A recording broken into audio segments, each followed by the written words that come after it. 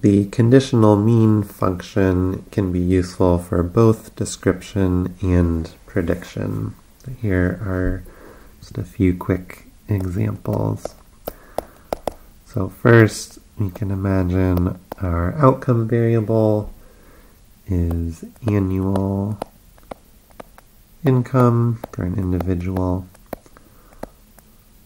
So dollars per year. And X is whether or not they have a college degree. So again, with that indicator function, X equals 1 if they do, otherwise X equals 0. And if we think about the slope, in this case where we have a binary X, the slope of the CMF beta 1 is interpreted as the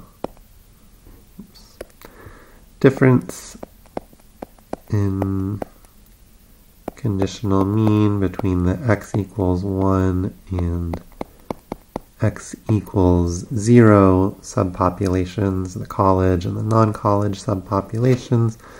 So if we imagine, for example, there were a $20,000 per year difference, then we could say something like, on average, having a college degree is associated with having a $20,000 per year higher annual income.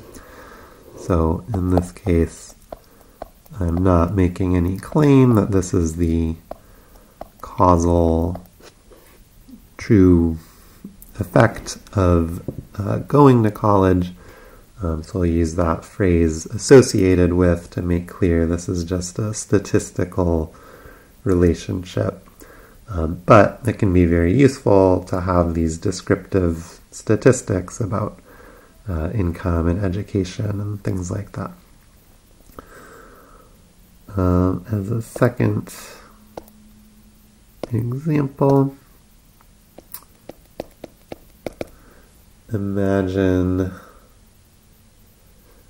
our Y is now, say, total net worth of an individual, and our X is indicator function of whether they are currently employed.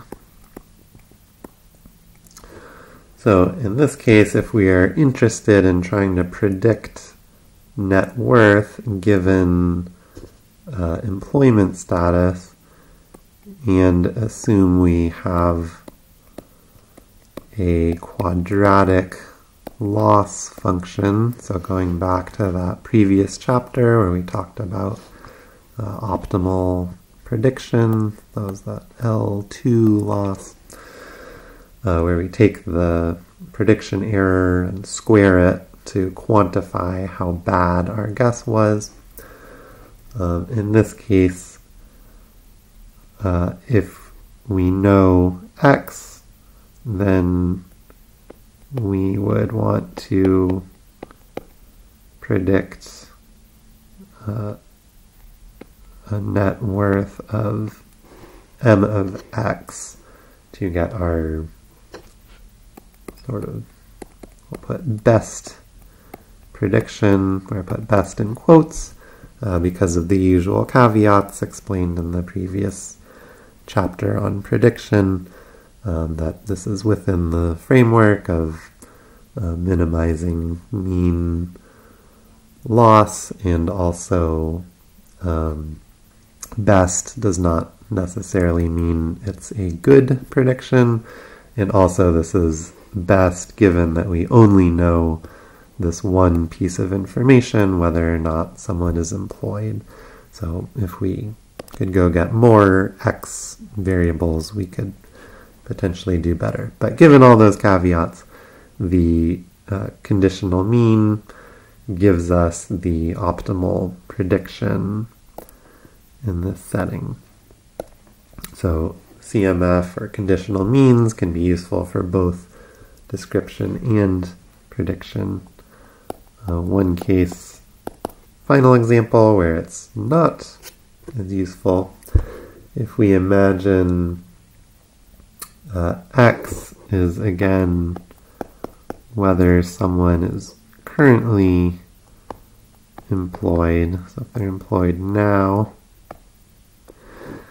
and then Y is indicator of whether they are employed next week. You can imagine we want to predict, given somebody's current employment status, whether or not they'll be employed next week. Well, if we were to use the conditional mean in this case, we would get some decimal value, right? If we compute things like in previous examples, we'll get something like 0.86. So if for some reason we were using quadratic loss, like in the previous example, this would be helpful, but probably it's not helpful to say I'm going to predict a value of 0.86 for whether someone is employed next week.